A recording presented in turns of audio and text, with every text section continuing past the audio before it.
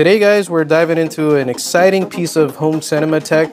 This is the BenQ v5000i. This is a 4K RGB laser TV projector. And coming in as the successor to the acclaimed v7050i, which I reviewed last year, let's see how BenQ has raised the bar. So stick around as we compare it to its predecessor and see if it's worth the upgrade.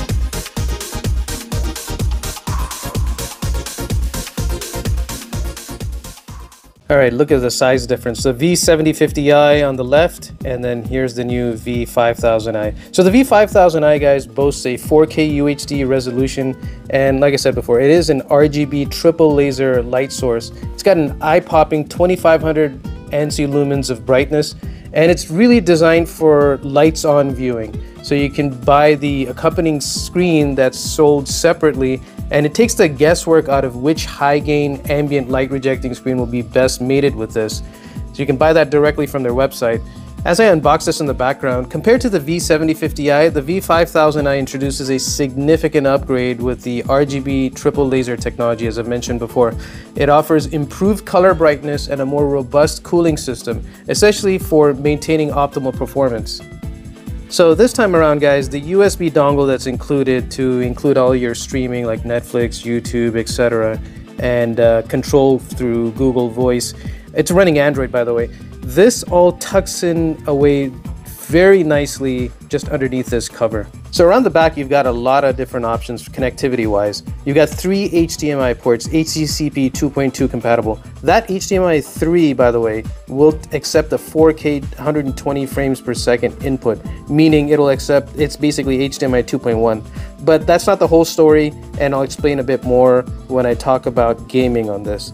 Also, more importantly for me, it's got a 12-volt trigger. Now guys, I'll go through some technical specs, but I want you guys to be able to view the picture quality yourself and make some judgments. So once again, guys, ALR, ambient light rejecting. This is the beauty of making this work in a lighted area. Very, very different technology than my theater. As you can see, even with all the lights off, I do have the backlighting turned on. The technology here is very different. It demands a completely blackened room for maximum contrast. Look at this, not so here. So guys, another reason why this is very compact and really works well in my space is I'm very limited. Some of you guys have said, like, you know, why don't you just buy a 100-inch TV and put it down here? You know, price is pretty expensive as well. But look at this. This is what I'm dealing with, guys. And some of you guys may be having this issue bringing this into your house. I have a very tight 90-degree angle and a dead stop there. So I'm very limited on what I can actually fit in my basement. So first of all, let me explain how an ALR screen works. You see that sample screen, or a piece of it that I have there. It's black on the top, and this is where the projector would be, right underneath, and it's white. White light, as you know, reflects, and that's exactly what's going on. The projector is sitting here, reflecting up on the screen, and then on the top I've got lights that's it's basically rejecting. Just so you guys get a sense of the video quality here, I'm going to leave some awesome footage running in the background. But keep in mind, guys, this is being filmed, and you know, the variables, there's just too many of them to basically try and imagine what this might look like in your space. But I can kind of give you a general idea. You're gonna have different lighting.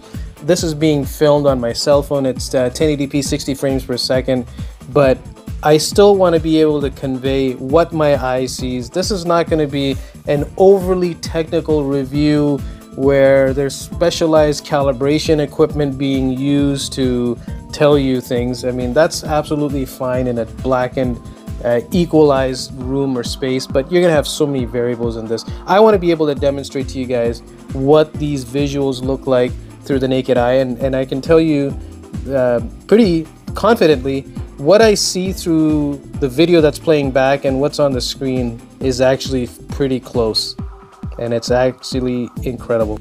So guys, this is using their upgraded Android stick that I showed you guys that was plugged in earlier. And it comes native with Netflix this time around. I have had zero issues having this on my Wi-Fi at 5 gigahertz and no buffering issues at all at 2160p at 60 frames per second. By the way, right here, I'm just inches from the screen. And look at the resolution, look at the contrast ratio. just beautiful. And this projector is able to cover 95% of the BT.2020 and 98% of the DCI-P3 color spaces. Now, one of the things I was told to watch for is chromatic aberration. This is basically being a triple laser projector. Sometimes there's a resulting red and blue highlight around the edges of objects on screen. And apparently it's visible if you sit less than 11.2 feet from the manufacturer's recommended distance. I personally haven't found that as a concern or a major issue at all. It's actually fantastic watching movies on this. It'll do 24 frames per second as well without judder in HDR. And sports watching, just absolutely brilliant because it can do many different frame rates as well. Now, as for gaming, guys, there's some automation here that wasn't there before in previous models. It's got ALLM, auto low latency mode. It automatically detects a signal from a gaming console such as a PS5 or Nintendo or Xbox, and it'll optimize accordingly. It's capable of 4K 60 frames per second, which has an input lag of 17.9, but it'll also do 1080p at 60, 120, and 240, which basically has input lags of 17.9, 21.2, or 8.7 milliseconds respectively. Also, the projector does have MEMC technology, and it reduces the judder and blurring effect that you may have when you're panning or moving very quickly. It's been actually a brilliant experience playing games on this, guys. This is why I'm leaving my racing rig right in front of it, just inches away from the projector. And here, guys, I'll be quiet for a minute because I wanted you to experience the dual 5-watt tweeters and dual 15-watt woofers. It's got amazing bass and mid-range. It's actually pretty awesome. It rivals some of the best sound bars I've heard, and it creates this almost artificial surround sound experience. So listen.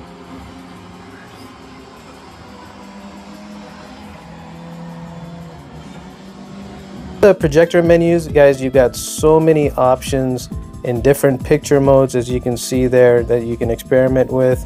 All kinds of calibration settings and tuning just to your liking. Now, ultra short throw projectors are very finicky in terms of placement, how far below the screen, how far out from the screen. So the projector itself has almost like these ruler guides from the wall, how far you should be for the size of the screen. And auto screen fit is an awesome feature. You know, of course, a lot of times you don't want to be using these kinds of things to set the screen, but quality hit wise, I really didn't notice much of a difference from where I was sitting in terms of losing some resolution. Ideally, you don't want to use any of these digital corrections and put it in the most ideal spot, but unfortunately, that's not a reality for a lot of people. Okay, let's talk about some pros and cons. On the upside, guys, as I've mentioned many times in this video, the v5000i's image quality is stunning thanks to its 4K resolution and RGB laser technology. And however, it's not all perfect.